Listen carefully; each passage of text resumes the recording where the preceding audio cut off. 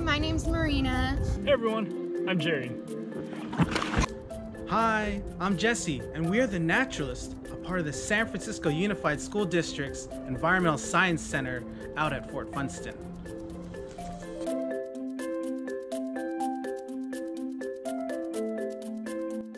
Hi everyone, it's me Marina again, and we are at a new park today. We are at Fort Funston.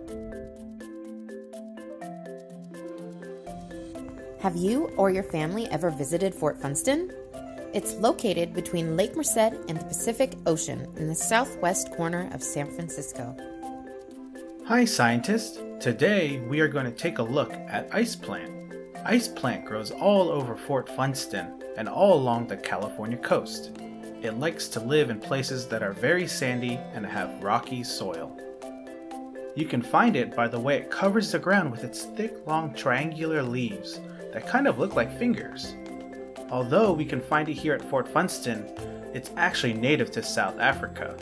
Native means where it had originally come from. Did you know that ice plants have a superpower? It has the ability to grow in sand and rocks. This superpower is also called an adaptation. It sucks up any water that comes in contact with it like a sponge. It holds the water in its leaves, and this allows it to go without water for a long time. Hey Marina, do you know what time it is? Park facts! Fort Funston is part of the Golden Gate National Recreation Area.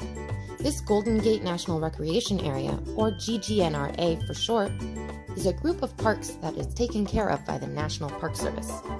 This national park includes Muir Woods, Alcatraz, the Presidio, Ocean Beach, and Fort Funston.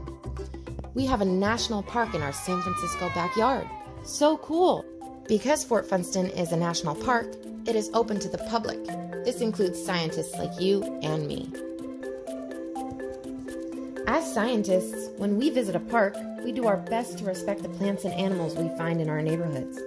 One way to respect the plants like the one we learned about today is to watch where we walk and make sure we do not step on the plants as we enjoy exploring our parks. What is an adaptation?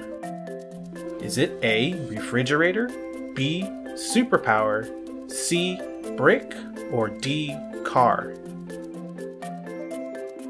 The answer is B, superpower. Thank you for joining us. We hope you enjoyed this video. Catch us next time on Neighborhood Nature.